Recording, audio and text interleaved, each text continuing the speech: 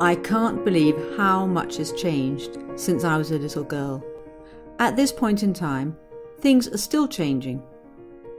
But as I look outside my window at the world, some amazing things have taken place in this place we call life, and during my short time within it. During my father's time, there were terrible wars, unimaginable sacrifice, and life was filled with scarcity. So much suffering. In contrast to my father's time, I now live a life of great plenty and have seen amazing changes that no previous generation have ever experienced. Population growth has always been an issue, but it has never been as high as it is now. And as it grows each passing day, it will never be this low again. Thankfully, we have realized that we have a finite resource in this space we call Earth. And also, thankfully, we have finally matured enough to rise to the task of taking care of this fragile place that we call home. My father was a businessman, like many others. I remember him talking about growth as the most important thing driving society and the world's economies. During his time, GDP, or Gross Domestic Product, was the measure of economic health. It seemed to guide everything in his world. I know that at the time they were constantly encouraged to consume, buy new things and discard them, to use resources and materials as if there were no tomorrow. Amazing! It's incredible how much things have changed in such a short time. Now we wouldn't even think about uncontrolled consumption, calling people users and target markets as if they were some kind of subhuman species to be manipulated at will. What a terrible thing to do. Imagine just using and wasting as much as you wanted whenever you wanted to. It is unimaginable now. What were they thinking? Thank goodness they started to realize that this was just not possible, let alone a reasonable thing to do. I am not sure when or how it came about, the shift from a sense of endless plenty to one of personal constraint and responsibility. The idea of enough is so much better than always feeling it's never enough. I wouldn't think of behaving that way anymore. Why would I if I care about myself, my friends, my family, and the world we live in?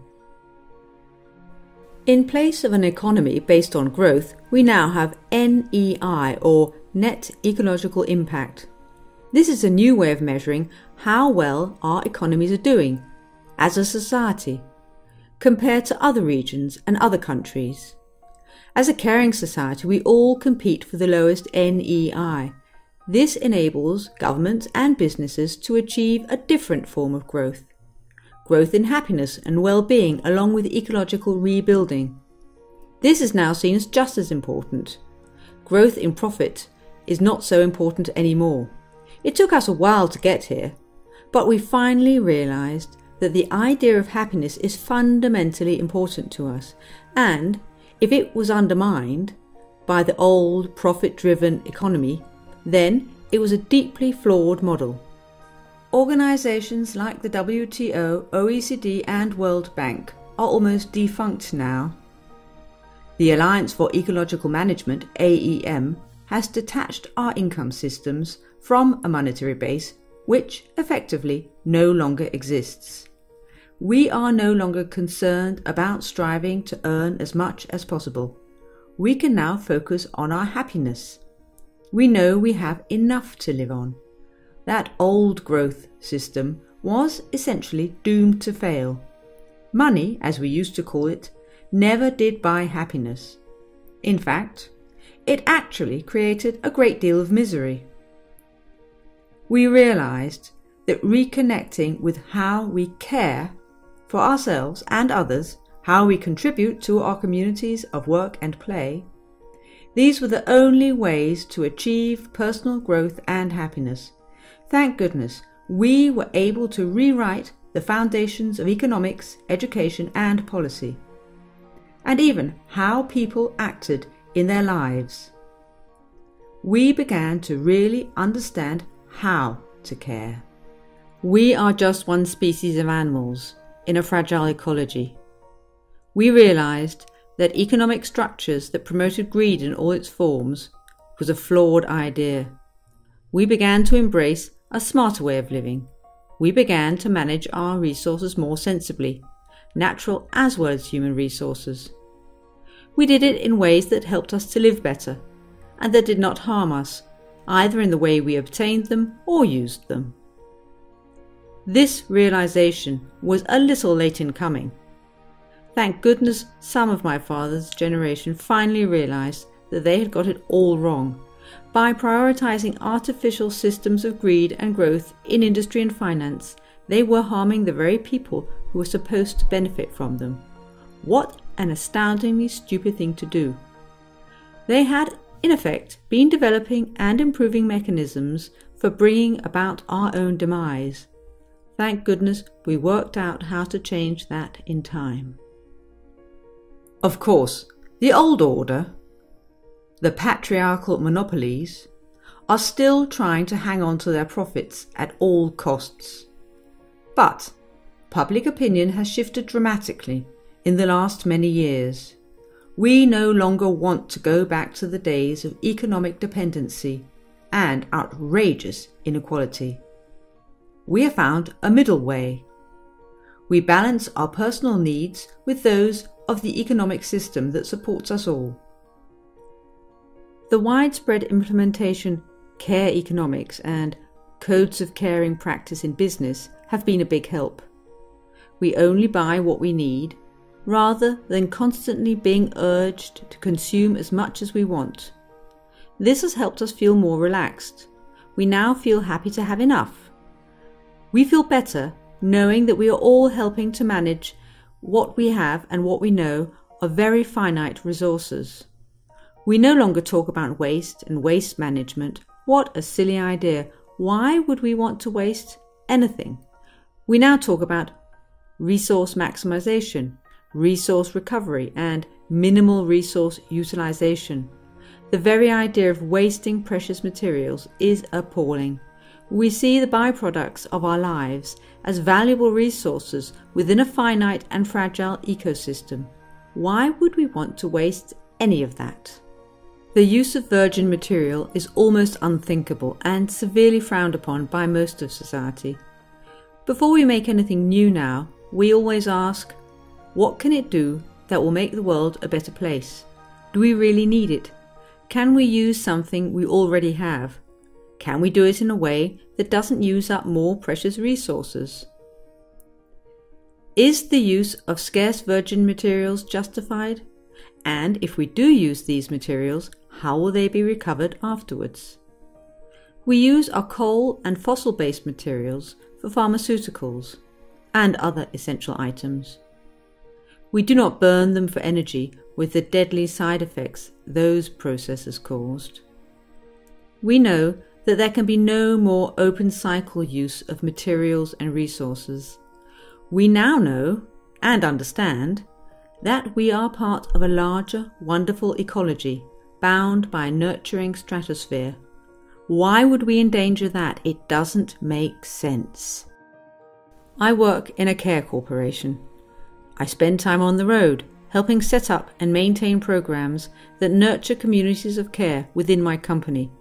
Most companies have these now, in health, education, industry, and even in defense. A big shift has been enabled by simply abandoning the false belief that artificial efficiency systems matter. Utilizing the net ecological impact legislation and applying various care corporation certification processes, we have balanced the business ecosystem, of which we are a big part. We are able to work slower. We need to produce less. We do more ourselves, rather than allowing machines to do everything. We make and supply for local people and not global markets. We realize that faster, bigger, and more efficient is not our way. In the past, we mistakenly put too much of our trust in the economic and social manipulations of an elite and careless few. We have effectively repossessed what it means to be human. In the process, we have reconnected to a magical aspect of what makes us human. We like to care and to care about others. And while we like to have nice things, we know they cannot make us truly happy. Only other people can. Historians and social anthropologists are having a field day, looking back and telling us how it all came about, how we got caught up in different forms of scientific progress. Why did we readily and greedily embrace capitalism and its focus on personal greed? It turned us all into mindless consumers. Like addicts, we became hungry for anything new as we raced towards the brink of annihilation. Thank goodness we snapped out of it in time. How fortunate that we had the emotional and conscious intelligence to avert that disaster. It's too late to fully repair the damage we have done. But now we have to be very careful with what is left. We have to rebuild our ravaged ecology and begin to rectify some of the outrageous things that were done in the past. Conservism has almost replaced the failed institutions of capitalism. We are able to enjoy lives that we alone are responsible for creating. Only I am responsible for creating my own system of work and reward, as I build a satisfying life for myself. The basis is earning enough, rather than having to constantly strive for more. Monetary wealth was always a tantalizing goal, but forever out of reach. And we realize it does not lead to happiness. Now we earn credits, according to how and what we contribute to the communities of work and home. This has released my generation from a terrible cycle of consumerist addictions and depressive work-life imbalances. What a horrible treadmill that was. I am not entirely sure when the real change happened. It seems like such a long time ago now. But in real terms, it was only yesterday. About the time when that book, Why Care, appeared. I remember thinking, what a simple idea. But somehow, it seems to have triggered something in many people. It talked about why care was important, why care was not what we all had thought it was. It had become a bit like the words love, hate and like. They didn't mean anything anymore. That book, Why Care, seemed to answer its own question by explaining how every one of us is important and that we are deeply responsible for everything that we do. All of a sudden, I could see that there was something that I could do to make things better. By taking personal responsibility for all of my actions, my life could become meaningful through my own behaviour. I could add something positive to the total sum of all things. This was not groundbreaking stuff, but when my eyes were opened to it, it became obvious. For once, there was something real and tangible that I could do to make things better.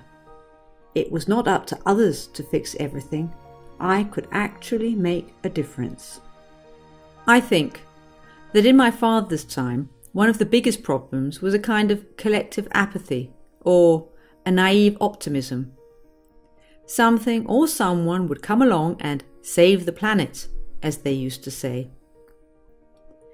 I think they were afraid to face the truth. For generations, they had been lulled into thinking by politicians, businesses, organizations, religious leaders. They had been lulled into thinking that people knew what they were doing and would somehow provide a solution. Of course, everyone really wanted things to stay the same. Nobody wanted to change. They knew deep down that they had to, but nobody wanted to be the first. Thank goodness, they finally realized that there were no leaders to save them. People in positions of power were ordinary people, just like them, and they weren't taking personal responsibility any more than other people were.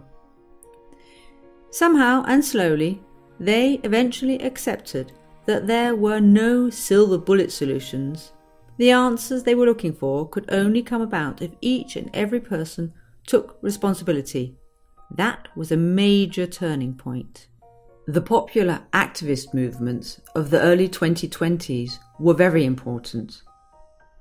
They were fueled by growing pockets of aggressive resistance and outpourings of anger from increasing numbers of disenfranchised people. The second great economic collapse in the early decades of this century triggered a new will to change. All the unemployed, all the people looking for a way to survive in an economy that was not built to nurture them, all these people saw the answer was right there in front of them. Only they could provide the solutions they needed, not the institutions, not the business and government that had been used to deliver vast profits into the hands of a select few. Thankfully, in our new economy, the insatiable elite have been sidelined. They are spurned by a society that values and acknowledges caring, sharing, and community support. Our new economic organizations are built on community. People can flourish by doing fulfilling work and through their contribution to all aspects of a healthy society. I think it was in the mid-20s that care became a rallying cry for those who felt they didn't have a voice or didn't matter. When and how that came about, I don't really know. It was just an idea. It was what people needed. They needed not to be cared for or cared about in ways that made them dependent on an external system. They needed to care for themselves and their loved ones in ways that gave them pride in being alive and mattering in the greater scheme of things. The idea helped them to feel important for the first time in a long time. They embraced it and ran with it. It seems amazing now that we were able to reconfigure our economic systems so quickly. Now we can't see or understand why we did it in any other way. Once we decided to change, the change just seemed logical, and it was embraced. I don't remember a slow and gradual or even difficult period of transition. All of a sudden it was there and made perfect sense. Why not care? The very idea of care makes a nonsense of the wars fought over religions and ideologies of any kind. As human beings, we are all alike. It makes a joke of killing people over resources. If we realize that we are all an integral part of a greater ecology, nobody wins in the long term if we ruin our ecological support systems while fighting over them. Our miraculous ecology will go on without us, and if our overly inflated importance as a species causes our own demise, what does the ecology care? Not at all. Of course, we will always have people fighting over something, but people can care deeply about something other than money, land and power. When you take away the power of those things, they stop mattering so much in people's lives, and you change the balance of power. And deep down, what really matters to people are other people. The artificial monetary system based on growth, that was the real trigger for change. Moving from a system of greed to one that reinforces personal and community growth led us to be able to do fulfilling work. We are enriched through personal achievement. We embrace our future because it is linked to others. When we actually began to prioritize human standing and value in the new financial system, it was forever changed for the better. We developed the tools for change, improvement that was not based on unsustainable growth, a new way to look at the real human issues of health and well-being, quality of life, inequality in all its forms, and unchecked ecological destruction. Before this change, We were out of control. Thank goodness that is no longer the case. What a difference it has made to so many lives to feel that there is hope, that there is a positive job for each and every one of us to do that gives us meaning, that we matter, and that we can look our children in the eyes and know that we have not substantially depleted the world by our being here. We can say to them with pride that we did our bit to make it better and not worse. We can say with pride that we cared.